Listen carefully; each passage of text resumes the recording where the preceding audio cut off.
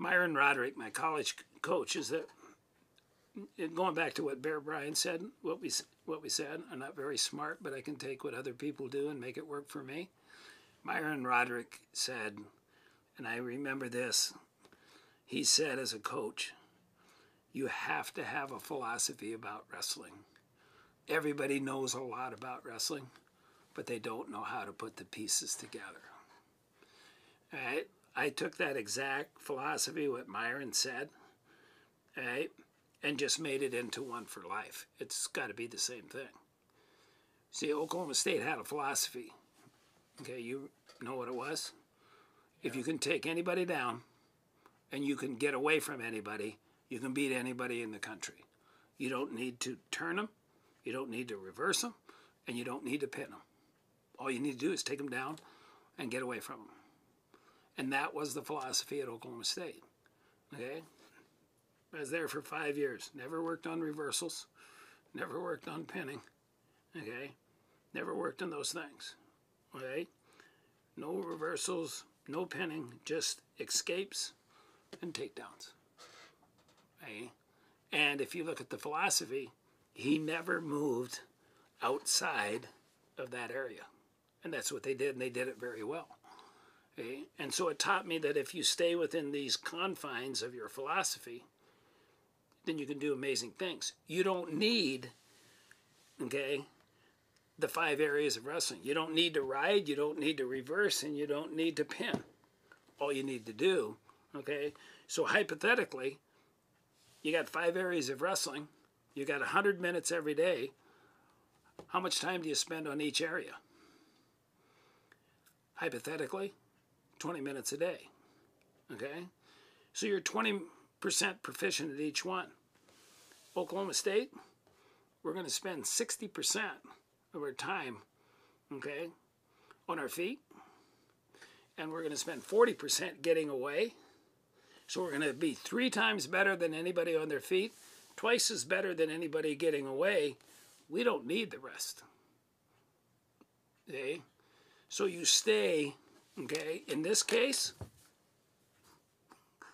you keep your blinders on in a positive way.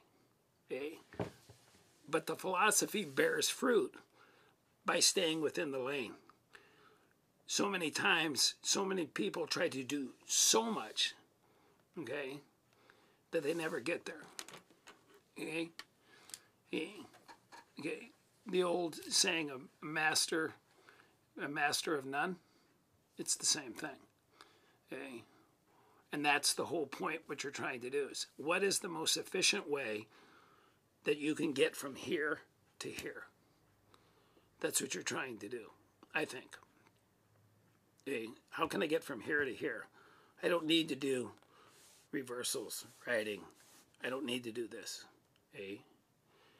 Okay?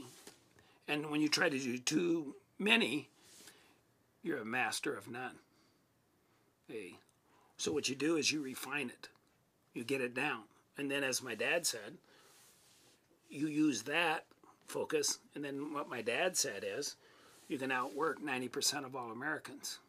You can be in the top 10% of everything you do the rest of your life if you're willing to work.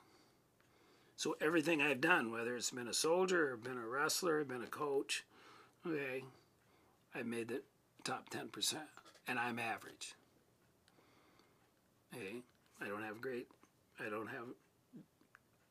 great physical skills. I'm okay mentally. My wife will say I'm intellectually challenged, probably, but or there's probably a lot of wrestling coaches that say that. But the point being is, you can outwork most people, because most people won't want to put. The majority of people know what to do in life. Most people know what to do, and I tell kids in the summer. Most people know what to do in life. Everybody knows what they have to do to get an A, right? They do. Most kids in high school, they just what? They just choose not to do it. They don't like it because choice is the second greatest gift that God has given us. Okay? We get to choose everything. Hey, there's only one thing better, and we get to choose everything. When you think about it, we get to choose who we hang out with. We get to choose whether we work. We get to choose whether we loaf. We get to choose if we're going to do our homework. We're going to get to choose how good we're going to get to choose. We're going to go. Everything is about choice. So it all comes back on you. Hey, and that's the thing that people don't want to hear.